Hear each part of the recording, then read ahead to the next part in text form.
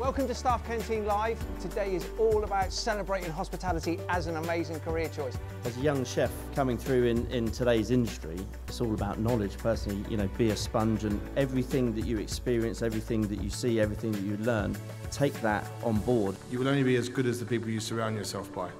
And I think that is a really good piece of advice for the journey that you are undertaking. You're constantly setting yourself goals. Never, I want to be a head chef at 30 and then I'm 30 now, I've given up on my goals. It's then, oh, you know what, I've not become a head chef, but I've learned 10 times more than I ever thought I would. Enjoy it as well. Enjoy the moments. I've had some incredible moments and made some amazing friends. Friends for life. You're entering into an industry which is limitless and has no ceiling. There's nothing stopping anyone in this room becoming incredibly successful. Satisfaction of you've gruelled and gruelled and gruelled, and the reason why you've done all that mise en place is that perfect plate that's in front of you. It's been a great opportunity to talk to some students which are just starting their journey in the industry, and to give them a little bit of inspiration, give them a little idea, a little taste of what's to come, but also talk about what an incredible industry this is. What actions would you take if you believed you were becoming stagnant in the workplace?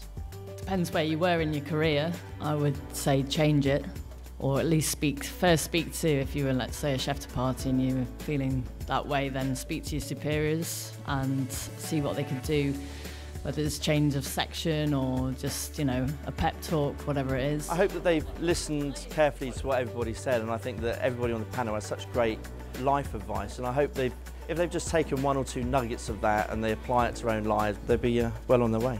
I can see that with hard work, dedication, I can get to where they are. Thank you, guys.